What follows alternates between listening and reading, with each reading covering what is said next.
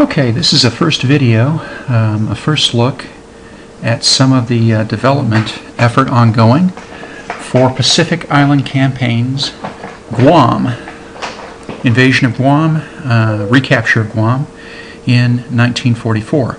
We're looking at the user interface here and just some basic stuff in terms of a bit of the map.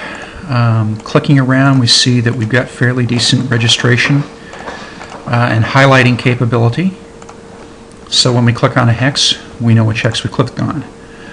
I'm going to go ahead and demonstrate advancing the game turn. We can go from the menu, or we can use the F5 key. Note the title, this area up here. Note how it changes to reflect that. Advance phase. So we went to U.S. Assault phase. Now I'm going to use the F5. Beginning of the Japanese turn.